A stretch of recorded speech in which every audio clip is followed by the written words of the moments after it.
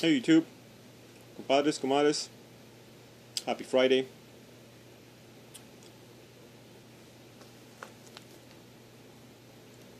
Smoking mixture number 79 by Sutliff, a mild and aromatic pipe tobacco made with the finest Burleys and Virginias, and with a very sweet topping. Now, I'm going to attempt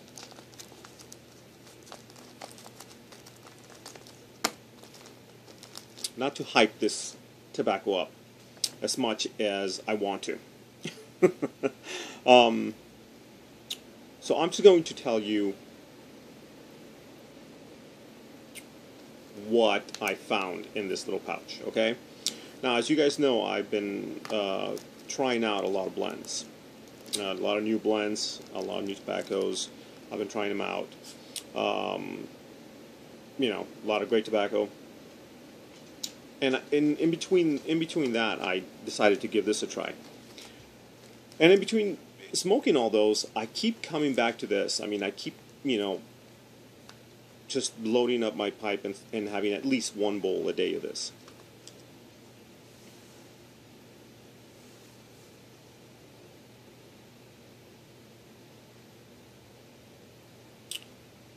It is, it's an over-the-counter blend, okay? It's an OTC blend. So, of course, you know, you're not going to get the finest leaf in here, but I'm not trying to say anything bad about OTC blends. I mean, they're, you know, they're great. I've always smoked Captain Black. I've always had it, you know, just in my cellar.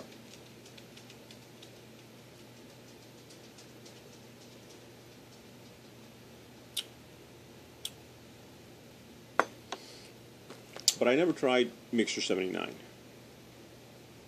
And I can't believe that I haven't, because this is, it's a, like the pod says, you know, and mind you, this is what I wanted to say, you know, it's an OTC blend, so of course it's a very mild blend. You're not going to get the finest leaf, so I think that's why most of them are very mild. But this one has that sort of like licorice anise topping on it, and it's a very nice.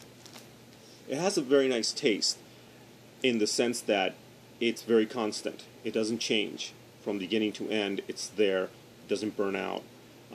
It's not very sweet, but it's not, like I said, it doesn't go bland or disappear, you know, somewhere in between the smoke. It doesn't. It stays there. The room note is intoxicating, but so is the taste. I mean, the taste is very good, and the aftertaste that it leaves in your mouth doesn't leave a bitter aftertaste that, in my opinion, or at least in my experience, a lot of Burley blends can leave. Even though they're very sweet, they can leave just a very bitter aftertaste. And this particular blend here, I think it's that topping that really helps it along, and even afterwards, after you're done smoking it, it's still there. It's very present. I mean, I can't believe that I like it as much as I do. You know, like I said, I just keep coming back to it. I keep, you know, smoking this. It's, I mean, I hate to say this, but, you know, because I don't know if it's good or bad, but I tend to sort of lose myself when I smoke this.